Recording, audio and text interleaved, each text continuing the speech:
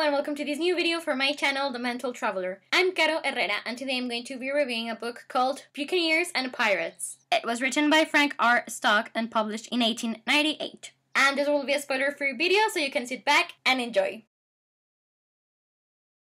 I had never heard of this book up until the moment I bought it in January 2020. I was actually on this cruise in the Caribbean, and when we stayed in Puerto Rico, a friend and I decided to go on this tour of the Castillo de San Cristobal because I love history, so I wanted to see it. And we went into the gift shop, and I instantly moved towards the book stand. And I must pause here to mention that ever since I was a kid, I've loved Pirates of the Caribbean. And just before I went on this holiday, I actually saw the movies over and over again every single night for like a month to sort of prepare me that I was actually going to go to that place. So I was going with pirates in my mind. So when I was in the gift shop, I saw these 3 different pirate books, and I wanted to buy them all, but I'd already bought a lot of books, so in the end I just decided to buy one, and I chose this one because the lady behind the counter told me it was the best.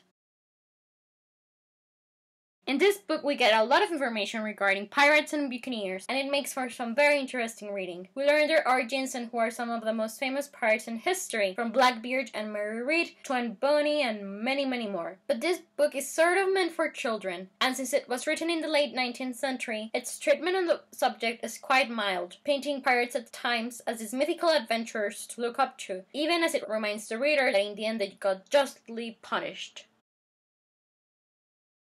I have to say that I gave Buccaneers and Pirates a 3.5 out of 5 stars review because I thought I was going to enjoy it more than I actually did. The old-fashioned style didn't really bother me because I love classics, but I think that I would have preferred to read a story about a famous pirate than this overall look sort of meant for children. Still, since I love Pirates of the Caribbean so much, I probably wouldn't want to read something that's not taking place inside this fandom, even if it's fiction. Still, I did learn about different pirates I'd never heard of before, and a lot of the history of different places in the Caribbean, so those things were nice. Anyways, for the moment I believe that this is all I have to say about Buccaneers and Pirates. Thank you so much for watching my review of it. Please let me know if you enjoyed it or not, as well as what are your own thoughts regarding this novel. In the description box below you can find a link to the book's Goodreads page, and well, I'm Caro Herrera, the Mental Traveler, and I hope you have a wonderful day wherever you are in the world, mateys. I'll be seeing you soon. Bye!